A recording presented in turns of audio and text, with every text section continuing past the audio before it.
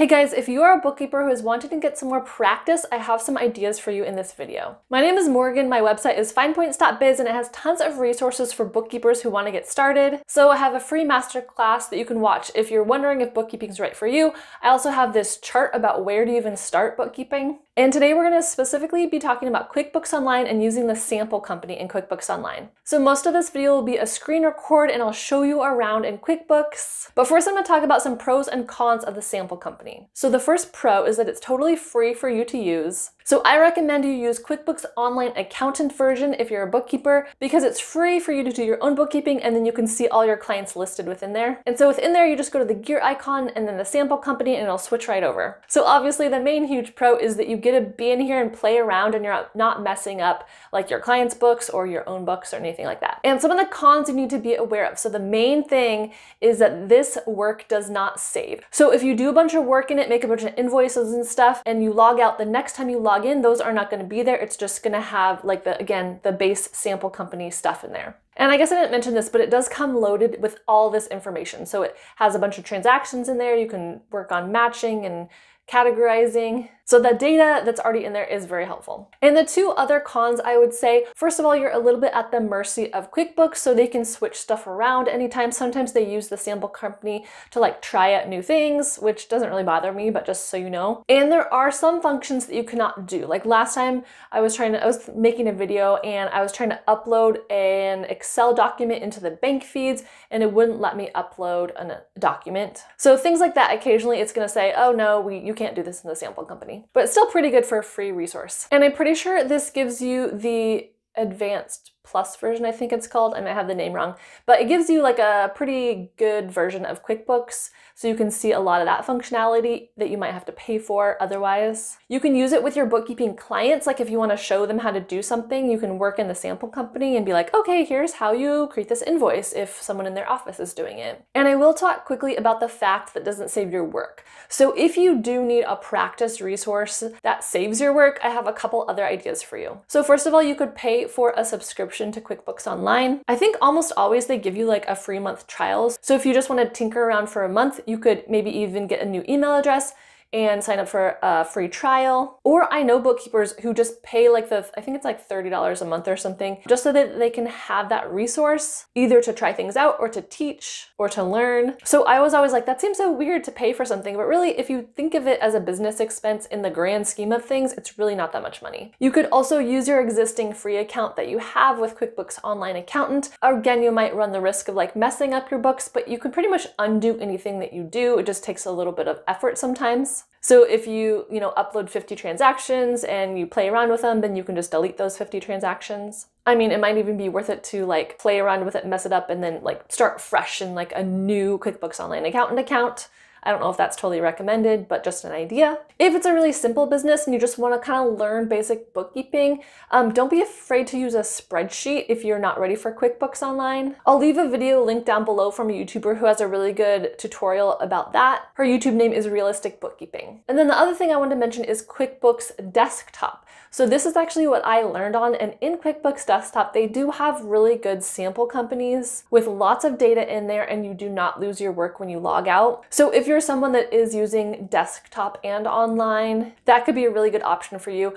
I wouldn't necessarily say that it would make sense to buy QuickBooks Desktop just for the sample company if you're planning to use mostly online, because the two platforms are different enough that I don't think it would be worth it for you to learn QuickBooks Online by using desktop. All right, so now we can hop into the sample company. I'll show you how to find it and all of the cool stuff it can do.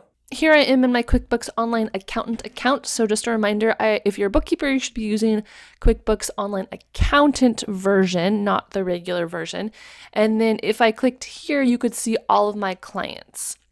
So there's like a list of each of my clients, and then I can go into their QuickBooks. Also, if you click on this drop down right here, you can see all my clients and go directly to their books. And within the accountant version, I can also work on my books.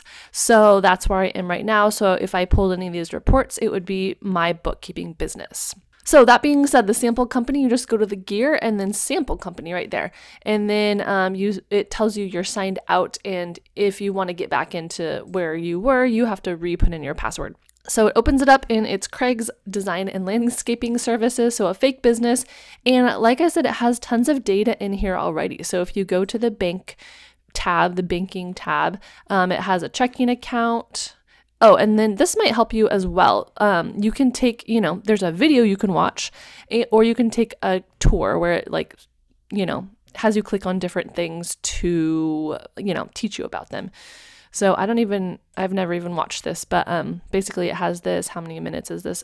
4-minute video, and it's how to categorize transactions. So that could really be helpful. So take note of that. And then this has a checking account, a savings account, and a credit card. And look, it has 25 transactions. These are all the transactions that are waiting for you to be put into your books, into your QuickBooks. These fed in through a fictional bank account, and you can practice categorizing these. So you can practice going in here, maybe creating a vendor. So let's call this rental, and let's add it and save it.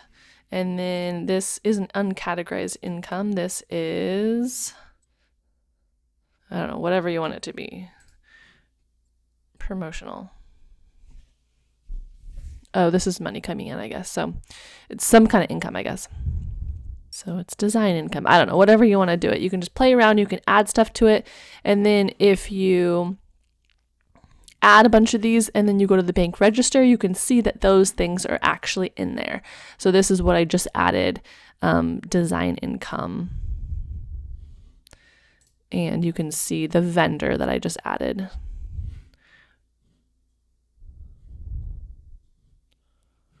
From rental. So anyways, you can see stuff is really being added.